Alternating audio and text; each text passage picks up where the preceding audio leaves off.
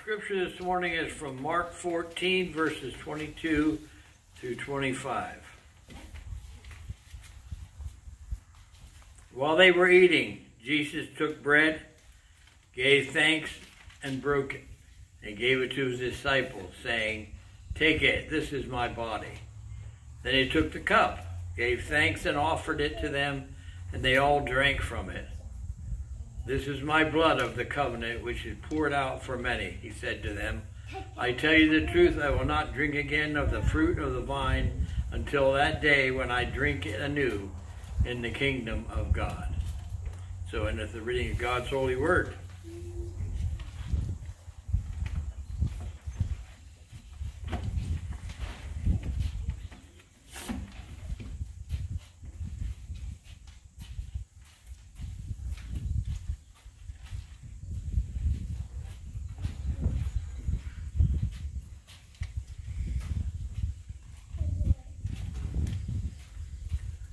So in our scripture for today, we find Jesus meeting with the disciples during the Last Supper. And in the meeting, Jesus gives them instructions as to what they are to do when they partake of what we call today communion. He instructs them that when they take communion, they are to remember him and remember his sacrifice for all people. Now also during this meal, he talks to them about, and this is continuing on in the scripture, about how his blood is going to be poured out for many. So from that day on, all people can be free of sin and live a life eternally with him. Now, very often, those of us that have grown up in the church allow things like communion to simply become part of the routine. However, I think it's important for us to really think about what we are doing when we take communion and also what we must do so that others can receive the blessing of Jesus Christ. So today, to discuss this, I'm going to talk to you about a song that's actually popular on the radio. Well, at least it's popular on Christian radio. And I know for a lot of people that they find worship through music much more meaningful than worship through preaching. Now, I do not take this personally, and I hope that those that worship best through music also get something out of the sermons each week. But it's simply a difference in how some people like to communicate with God. Some of us like to communicate simply by words. Some of us communicate better through music. So in my own life, I do have a love of music as well. And recently I was thinking about what it is that I get out of music. Because I am one of those word people, right? I am one of those that gets more worship out of preaching and listening to sermons than I do usually out of music. But I can tell you that I like all types of music, except I've never been able to find a real love of classical music. Now, I can listen to it, and I can appreciate the mastery of the instruments that people are playing and the beauty of the arrangement that the composer put together. But if I were given a choice of what I could listen to, it would certainly not be my first choice to what I would listen to.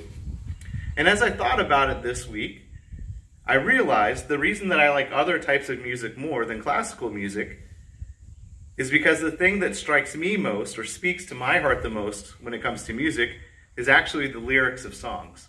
So, again, the words. It's the poetry and how it accompanies the music that I enjoy the most. So as such, I tend to like songs, and this will probably not be a surprise to you, songs that tell stories. So I've long been a fan of people like Bob Dylan or Bruce Springsteen or Johnny Cash, people who tell stories with their music, because I enjoy hearing those stories in their songs.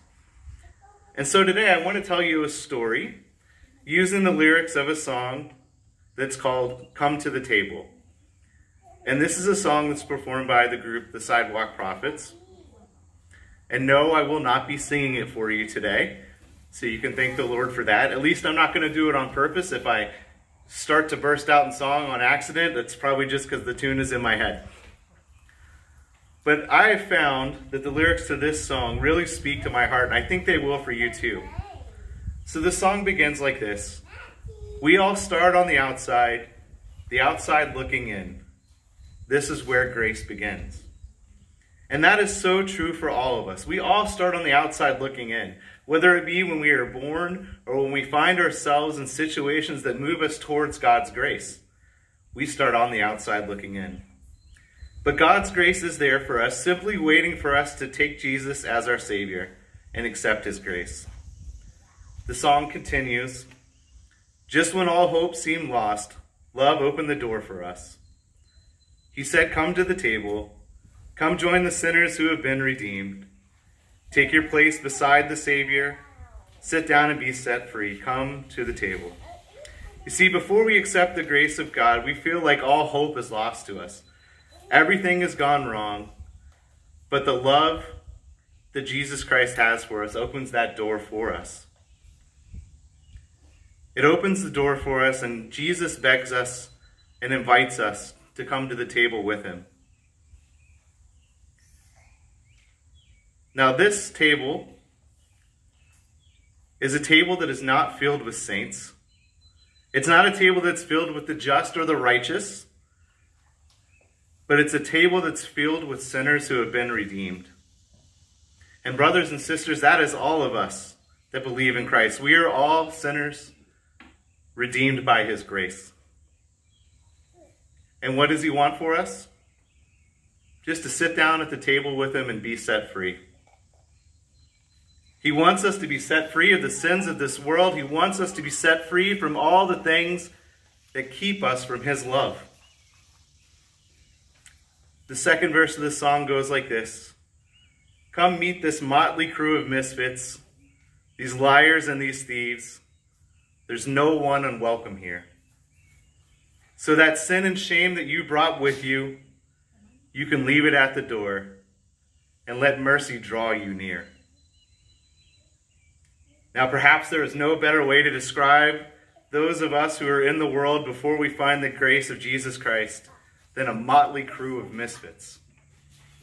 And what a great reminder to us in this verse that there is no one that isn't welcome here at the table of God. The grace of Jesus Christ is free to all who will accept him. And when we come to that table, when we make that decision to come to Jesus, we're to leave that sin and that shame that has been part of our lives for so long behind us. It is no longer a part of us. Because it is no longer the thing that defines us. It's no longer the thing that controls our lives. That sin, once we've accepted the grace of God, that is the thing that defines us. His grace and his love. And the song continues. To the thief and to the doubter, to the hero and the coward, to the prisoner and the soldier, to the young and to the old, all who hunger, all who thirst, all the last and all the first, all the paupers and the princes, all who fail, you've been forgiven.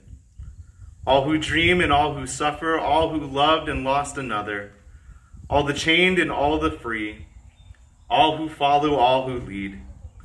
Anyone who's been let down, all the lost, you have been found. All who've been labeled right or wrong, to everyone who hears this song, come to the table. And this is a great reminder for us that no matter where we find ourselves in our lives, no matter where we feel that we are on in this walk of life, no matter how badly we have sinned in the past, and no matter what has been a part of our lives to that point, Jesus still wants you to come to the table with him. He still wants to give you his grace. He still wants to save you, and he still wants us to be part of his family. Not just for today, but for every day and for all of eternity. Now, I don't often rely on the words of someone else when I'm delivering a sermon, but I just don't think I could say it any better than they did in this song. Come to the table and join the sinners that have been redeemed. Now, perhaps you're thinking to yourself, why, Pastor, are you speaking about this sermon today?